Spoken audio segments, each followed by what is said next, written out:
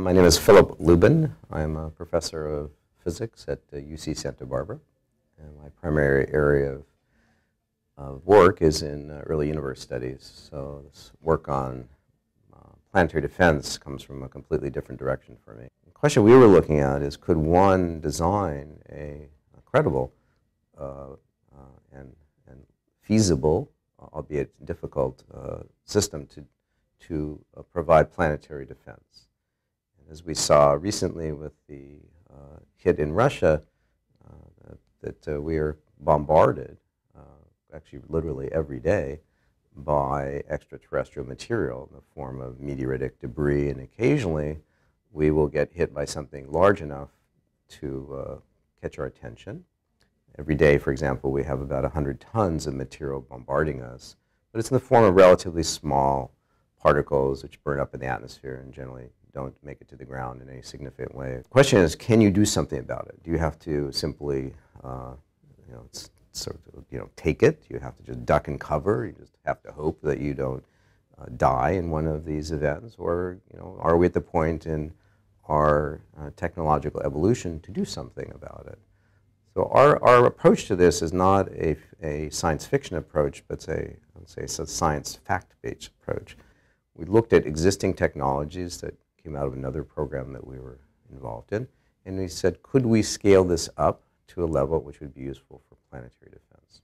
So the idea is you take a series of individual lasers and you phase lock them together and you spread them out over a sufficient distance so that the diffraction limit of the system at large distances, and in our case we want to begin to interdict or begin to divert or vaporize portions of the asteroid at very large distances, so we have sufficient time.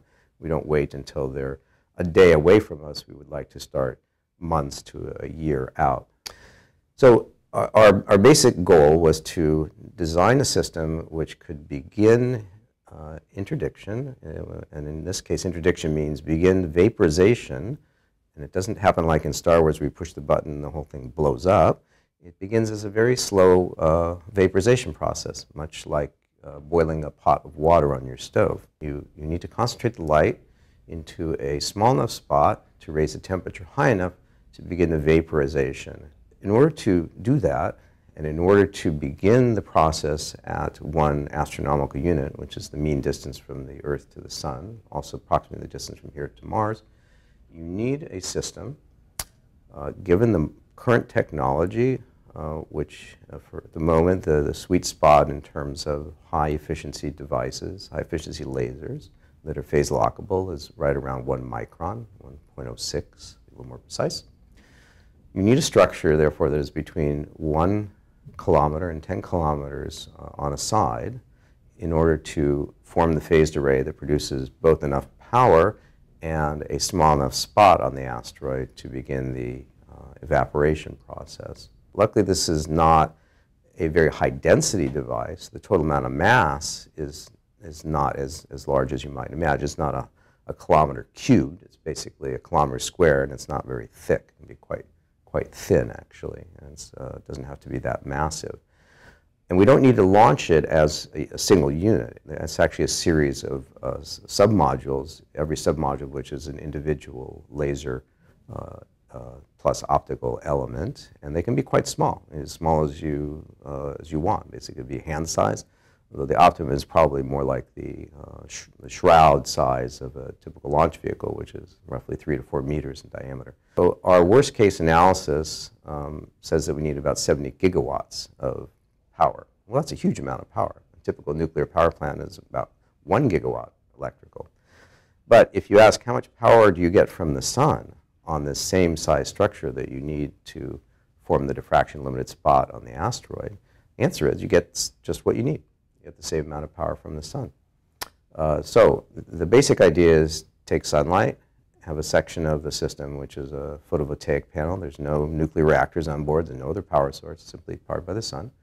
Take the sunlight, convert it through photovoltaics.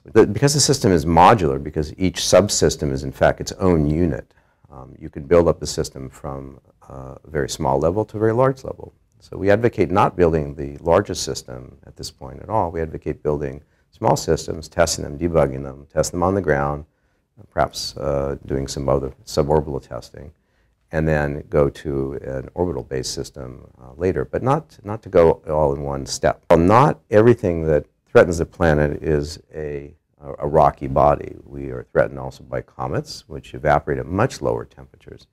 So some of the low-hanging fruit, if you want to think of it in terms of planetary defense, would be things like comets that perhaps would come relatively close in passes before a hit. So we could start with those that evaporate at temperatures of order 300 to 500 Kelvin, say, versus the rocky asteroids, which we need to get up to several thousand Kelvin to evaporate. And one of the more interesting immediate applications for this system, which doesn't have to be a very large one, it could even be a 10-meter class, is for space debris.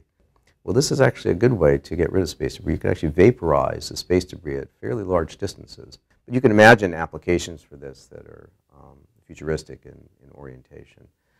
But just because things are futuristic doesn't mean that you shouldn't think about them. If they require a miracle, then you can maybe dismiss them out of hand until the miracle occurs. But this does not require a miracle.